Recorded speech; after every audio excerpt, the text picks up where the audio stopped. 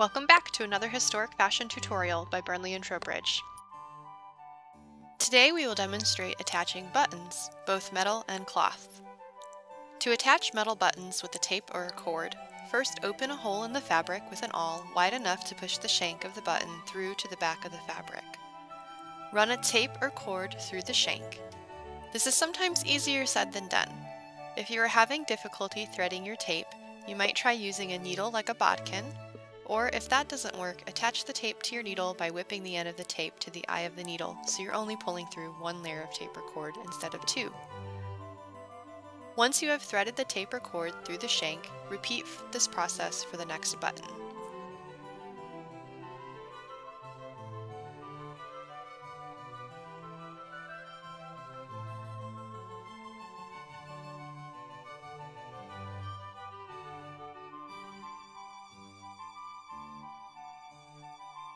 Secure your tape by whipping down the edges. This method is recommended by Cuthbertson for military coats in particular because of its durability, but can also be used on civilian clothing with metal buttons.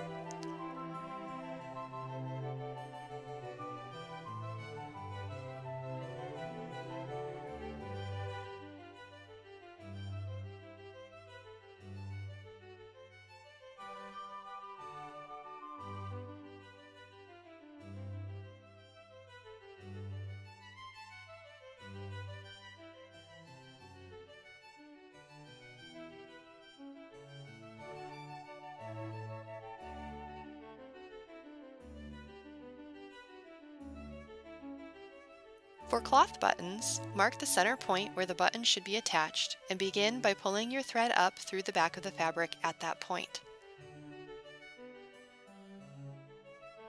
Take a stitch near the edge of the button before putting the needle back down through the fabric at your mark.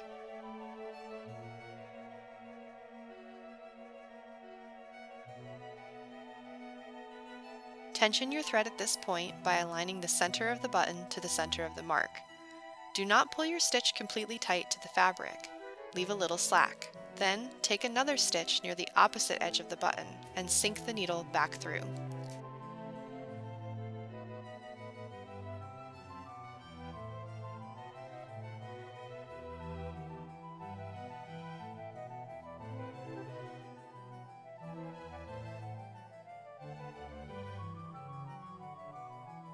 Adjust the tension of the thread to keep the center of the button hovering over the center mark on your fabric.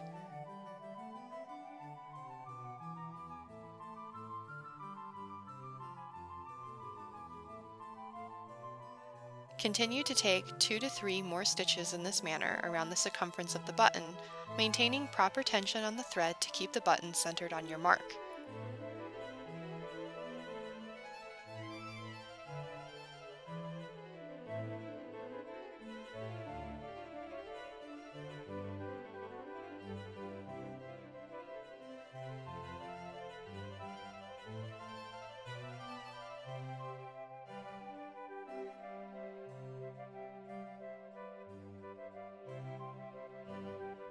Once the button is secured, tightly wrap your thread around the base to create a shank for your button.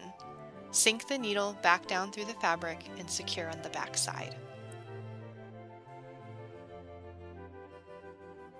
This treatment can be used to attach thread buttons as well and is seen on all variety of men's clothing in the 18th and early 19th century, as well as on ladies' riding habits.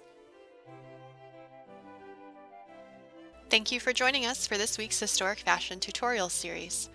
For more tutorials, don't forget to subscribe to our YouTube channel or follow us on Facebook. Until then, happy sewing!